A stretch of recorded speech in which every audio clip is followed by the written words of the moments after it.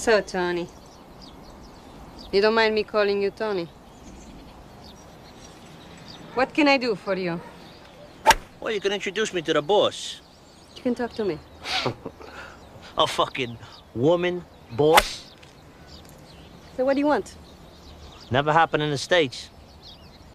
In the second season episode of The Sopranos called Commendatore, Paulie, Christopher, and Tony go to Naples to hammer out a deal about stolen cars. The episode introduces the beloved reoccurring character of Furio, which I will address in a subsequent episode. For this segment, we will be taking a look at Furio's boss, Annalisa, the female head of the clan. So firstly, we need to get some background information out of the way. When Salvatore Lucania, better known as Lucky Luciano, created the American Cosa Nostra, he made it so that all men of Italian descent could join, not just Sicilians like himself. While there has always been a subtle hierarchy, many non-Sicilians have risen high in the American Mafia. John Gotti himself was a Neapolitan, not a Sicilian. Lucky Luciano's successor, Frank Costello, was born Francisco Castiglia in the region of Calabria.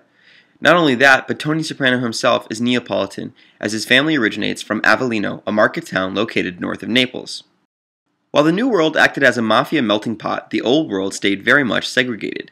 The Sicilian mafiosi often saw members of the Camorra as undisciplined and ostentatious. This does not, however, mean that the Camorra itself was not strong, and both the Sicilian mafia and the Camorra often work closely on various criminal operations.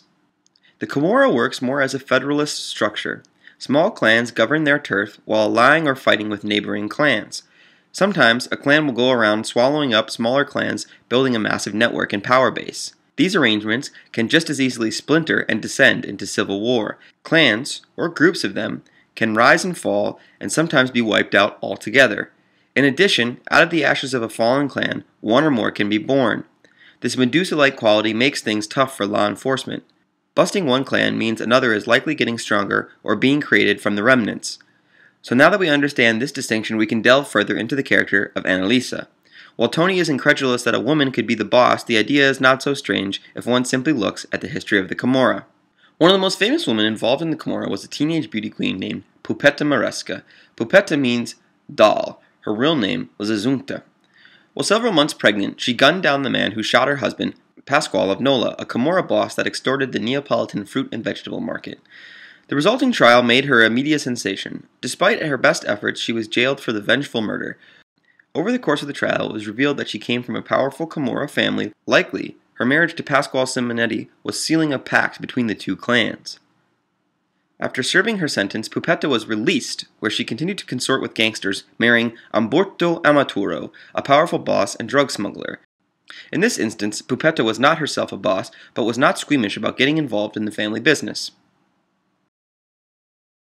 The character of Annalisa more likely took her inspiration from two famous women of the Camorra, the first being Camorra boss Ermina Giuliano. Ermina Giuliano was the sister of the famous Luigi Giuliano, who ran the Giuliano clan from the 80s into the 2000s before becoming a pentito or repenter, as reformers are known in Italy. The clan had been started by their father in the Forcella section of Naples, the tight, winding city center also known as the Casbah. They were involved in drugs, cigarette smuggling, extortion, gambling, and sports betting of all kinds. Luigi was well respected in the underworld community and had powerful allies with other clans. He also was a close personal friend with soccer legend Diego Maradona. Their friendship even produced this famous photograph of Maradona and Luigi in a shell-shaped bathtub at Giuliano's home. It was also said that they helped to make the soccer star a cocaine addict, and when he got into debt, convinced him to throw games. By the 2000s, however, the law had caught up with Ice Eyes, as Luigi was also known. When faced with jail time, he turned to the side of the government, giving evidence on his family and criminal associates. In the wake of this, no one was fit to lead but Ermina. All the other men in the family were in jail. This is similar to Annalisa's situation, as her husband, the clan leader, is serving a life sentence. In addition, she mentions that many of the other eligible men were killed in bloody gang wars. Our men kill each other. All my brothers, for example, they all got murdered. Or they go to prison. Rome has a war against us. But our men are in love to their mama, huh? So obeying a woman is not, come si dice, comes natural, huh? Well, I'll be dipped in shit. Ermina Giuliano herself reportedly had a violent streak, stabbing an enemy gang leader and once driving her car into a shop window trying to kill another. The law began to target her, likely based on evidence given by her brother, now a collaborator with Justice. Despite her violent tendencies, law enforcement said she was a good boss, using her intelligence and guile to captain the clan. Finally, she was captured when police raided her daughter's house, where they found her in a hidden compartment in the kitchen. Before she went with the police officers, she insisted on having a visit from her hairdressers. She then dressed up in high heels and a fake leopard skin coat. As she was led out in handcuffs, her daughters watched with trepidation. Her final words to them were, "I'm counting on you now. I am relaxed. I have taught you all the true values in life." Ermina seems to be the best fit when looking for a real-life counterpart to Annalisa. The episode provides one more small clue.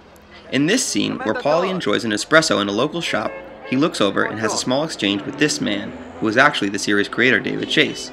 In the background, the man at the next table, behind Paulie, reads a local newspaper. On the paper, the article displayed to the camera says, Il Clan Miso, or the Miso Clan, formed and run by Camorra boss Giuseppe Miso. Miso himself had been a close ally of Luigi Giuliano, and seems to be a very subtle nod to the Giuliano clan. However, like all things in art, there is never one main inspiration. Another famous woman boss who operated just on the outskirts of Naples was Maria Licciardi. Licciardi was born into a clan created by her father. Leadership was later passed to her brother Gennaro, also known as the Monkey. Gennaro saw the lucrative business of drugs and began to realize that the neighborhood controlled by the Licciardis was flush with abandoned buildings and warehouses, perfect for storing large drug lots. Gennaro was, however, arrested and died of blood poisoning in prison in 1994. Not only that, but another brother of Maria's and her husband, who was also a Camorristi, were both jailed as well. This left it up to Maria to run the clan. The clan, already firing on all cylinders, especially in drugs, began to join a group of clans from the north of Naples. The alliance was known as the Secondigliano Alliance, referencing the notorious crime-ridden northern suburb of the city. The alliance was used to pool resources and both settle and prevent disputes, especially over drugs. The clans would pool money on drug lots, find stash houses, provide security, packaging, and distribution. Other clans involved were the famous Di Loro clan, which was a sort of rival to the Licciardi's power, as well as the Larusso, Millardo, Contini, and several other clans. In one infamous incident, a shipment of heroin came from Turkey in 1999. It was the purest ever received, and Maria said that they should not put the product out as the addicts would die from the strong dose. Other clan leaders disagreed, such as Salvatore Larusso, and released the product on the street. Addicts died in droves, and police stepped up investigations and surveillance, putting the squeeze on the business. Looks like they should have listened to Maria.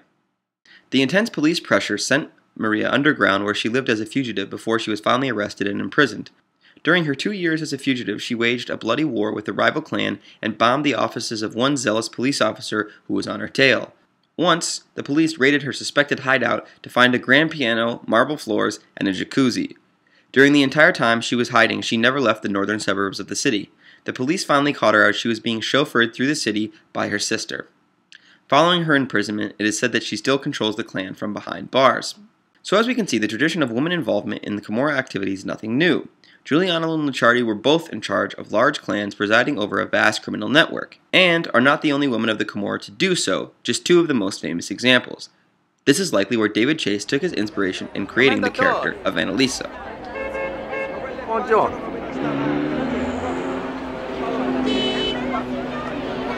Cocksuckers.